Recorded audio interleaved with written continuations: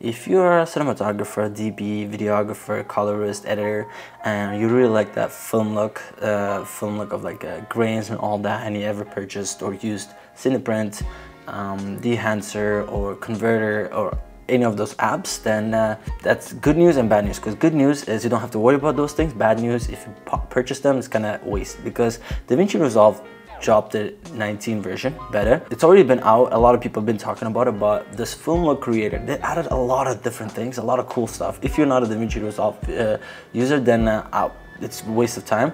But if you are, and if you want to learn, then this is it. This Film Look Creator, it literally takes, you used to have like a bunch of layers, adding vignetting, halation, all that shit, or adding a bunch of notes, and just taking that into one. Like, that's literally what DaVinci did, like taking 20 things and adding it to one. So, and DaVinci said all those people who used to sell their items, buy my converter every month or purchase it for $200, $500, DaVinci said, fuck you guys, this is it, this is already built in, and it gives you beautiful image. All right, I'm gonna show it to you guys step by step how it's done, because I learned in a couple of days, and it's super simple. If I learn, like, you can do it too, because I'm pretty dumb. So we'll go step by step how I color grade this specific footage. Hopefully you guys find this video useful and helpful. Let's get into it. This is a project file I opened, and as you can see, this is all the files that I cut together.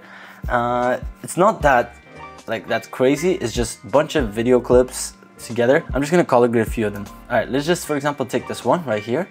So let's go to color. First and foremost, make sure your color management is in DaVinci. Those are the simple steps that you can learn online. I'm not a colorist, I just do it the way because it's the best way. So you just take that, make sure it's on color management is correct. From there on, you just take it and then look for film look. There we go. All right, Film Look Creator. Take that, slap it. I just add a couple more notes just for exposure and other things, but let's just say I'm not adding one note for exposure and one more here, and boom.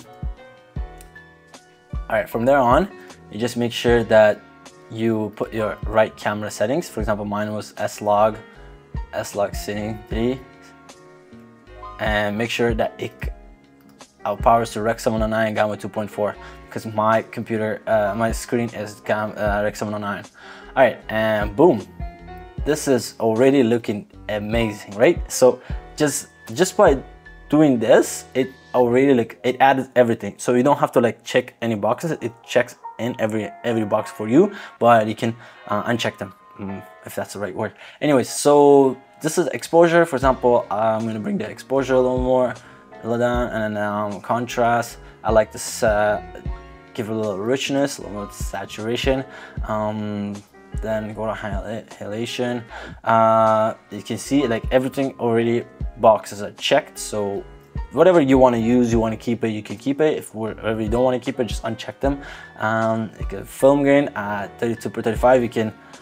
You can make it smaller, bigger, the grain, all that. Like it is so good, because everything's already like built in. I used to open up like 7 nodes, add a grain, add a vignette, add a glow, add a this and that. Now it's just everything you want. Also, look at this, boom.